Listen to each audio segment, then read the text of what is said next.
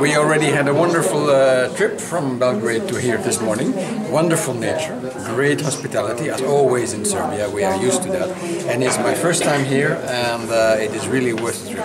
So I thank the organizers who invited me here, Violeta, and everybody who is organizing here the Weavers Colony, because it is a fantastic initiative, and especially because it values greatly the work which we see over there, and which is a fantastic art. I think it is unique in Europe, if not in the world, and I'm very privileged that I can be here to witness it. Well, the more publicity and the better it is known, I think the more people it will attract.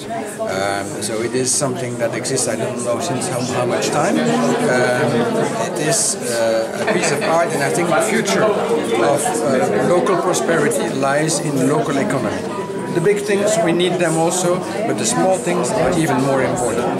And organizations like NALED, they are promoting the small initiatives, the small prosperity for people on the ground. So I think there is a very bright future for it.